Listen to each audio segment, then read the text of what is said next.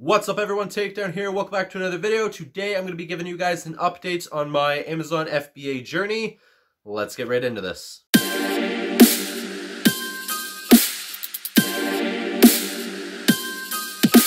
Okay, so I'm really excited because our first shipment has been sent to Amazon FBA today, and I'm really excited to see what happens moving forward.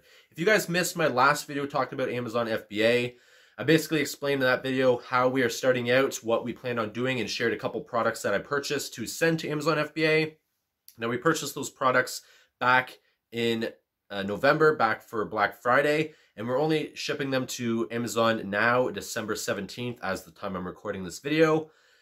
And I really wish we would have jumped on it sooner and shipped it sooner and tried to get some last-minute Christmas sales before the holidays end, which didn't happen. And by the time Amazon gets our package, it's going to likely be after Christmas, which is not ideal. It's not what we wanted, but it is okay. In the last video, I also explained I'm not going in on this alone.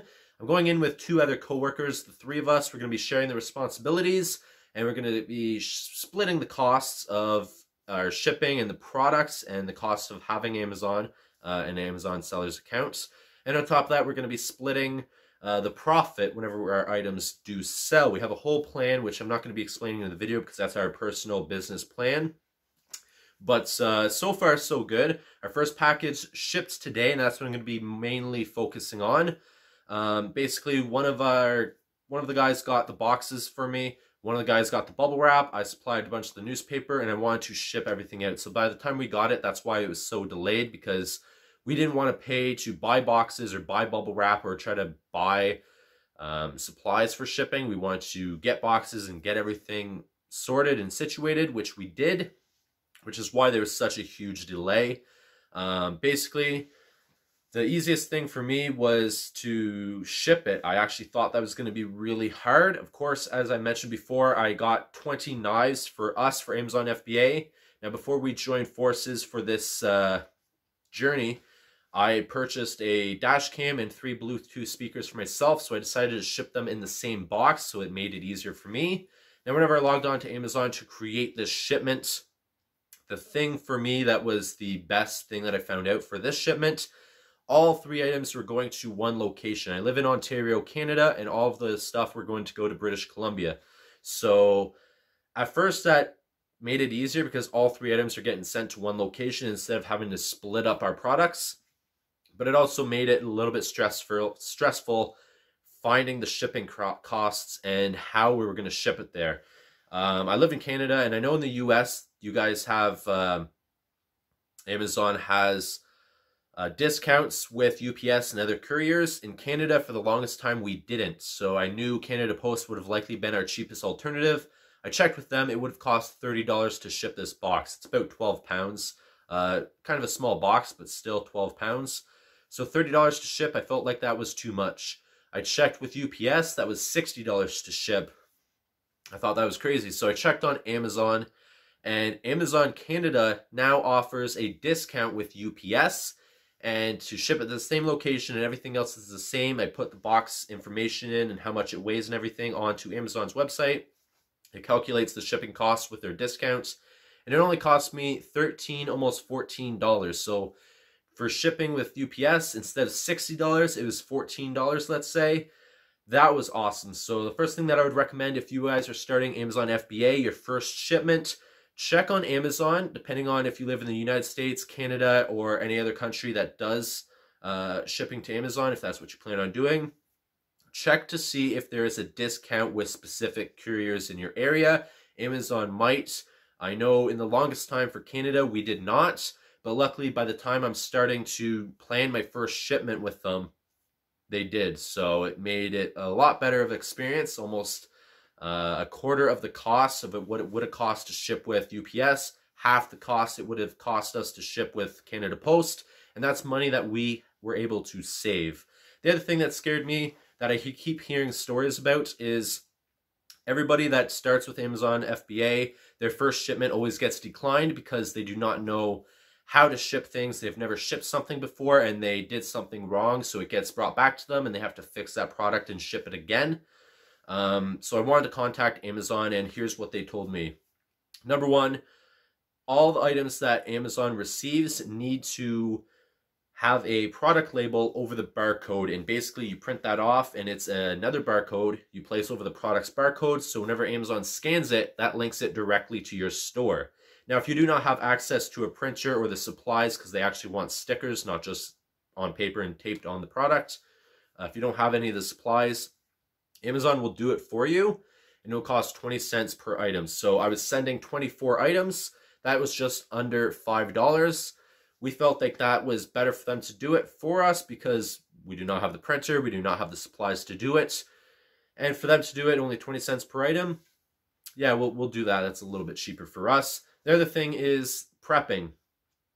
Certain items that you send to Amazon need to have a specific prep before Amazon receives it.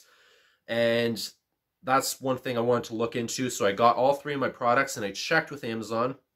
And thankfully, none of the products that I was sending at this time needed any prep. So you can either prep it yourself, and that includes stuff like poly bags or having to prep certain items in a certain way. Or you can get Amazon to do it, and that will cost you a little bit. I don't know the exact cost because none of mine needed to be prepped, so I didn't have Amazon do it. So basically all I needed to do was, with the box that we had, put all the items in the box and ship it off to Amazon. So I felt like that was really easy. Thankfully, all of the knives were able to be stacked and put into the box, and some were up on their sides also. And then I put the dash cam on the bottom and my 3 Bluetooth speakers on top of the dash cam.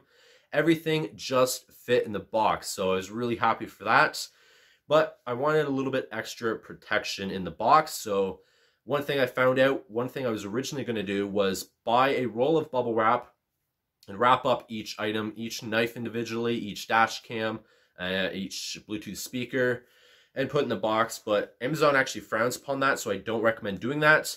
Putting bubble wrap in the box for added protection is okay, but wrapping individual items, it just makes it harder for them whenever they have to unpackage it.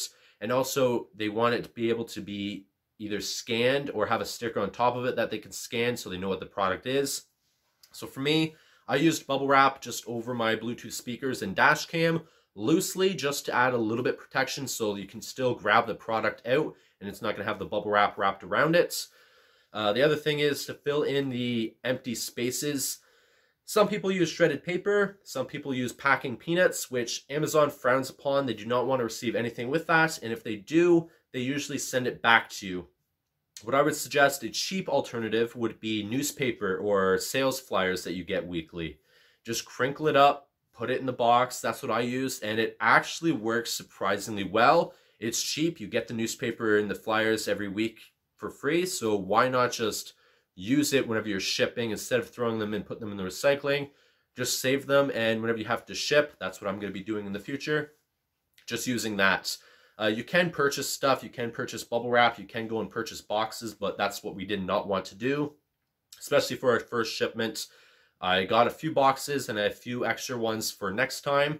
I got some bubble wrap, so I have some left over for next time, and a bunch of newspapers, so the next time I have to ship, I have all the stuff ready and I'm prepared to ship, which makes it a little easier. So the next time we go into stores and purchase items, and once we are ready to ship it, I have all the supplies ready, so we'll be able to ship right away. So everything Amazon is getting from us Amazon should be receiving it and getting the labels on it, hopefully right after Christmas. That's my goal. I shipped with UPS, like I mentioned, and UPS for me, the closest one, is about 30 to 40 minutes. So whenever I contacted them, they actually do in-house pickup. So they'll drive to your house, pick up your parcel, and then get it shipped for you.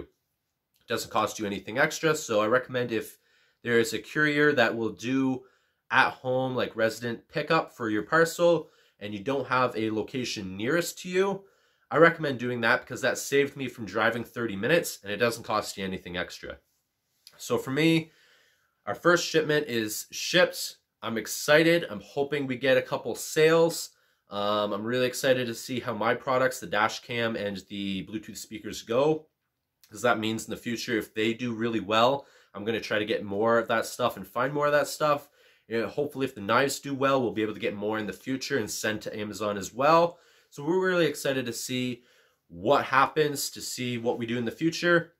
Again, a niche of ours that we want to focus on is toys, but lately we haven't been able to find anything because Amazon with the Sellers app, whenever we scan items, there's certain items that are restricted to us, and that's harder for us to find items to actually send to Amazon, because if it's restricted, we can't sell it. And so that's been frustrating. Certain brands like Hot Wheels, Marvel, Disney, stuff like that, which we understand. So hopefully in the future, we're not going to be restricted. We can do more, but we're just getting into it. So we're going to continue to do Amazon FBA. We're going to continue to do retail arbitrage, that's going into stores physically and scanning and looking for items, and also online arbitrage. We're going to be looking into that more in depth. But first package is shipped. I'll give you guys an update on what happens afterwards. One thing that sucks, I really wanted to include in this video, is me putting everything in the box, getting everything ready, putting the Amazon shipping stuff, putting all the information in. I wanted to share that with you guys, kind of like a how-to, but I completely forgot. But anyways, our shipment is on the way to Amazon. This is our first shipment. Hopefully we start to see sales. Hopefully we start to see a little bit of profit, and we can continue and use this profit for future products that we purchase to sell on Amazon. I think that's going to be easier for us anyways. And I'll share anything else with you guys. Hopefully I'm going to do some retail arbitrage in the future. If you guys want me to bring you guys along and show you guys what I do in store, comment down below.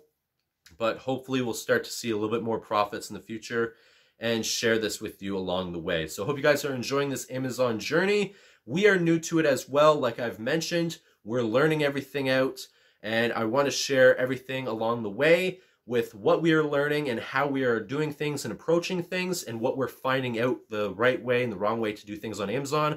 I basically just want to share that with you guys because I hear that there's a lot of people that you can earn money on Amazon, but there's also a lot of people that do not, and they end up backing out really early. So if I can share our experiences and what we are doing to try to get profit in that with you guys, hopefully that will help you guys out along the journey with you if you guys decide to take this journey as well.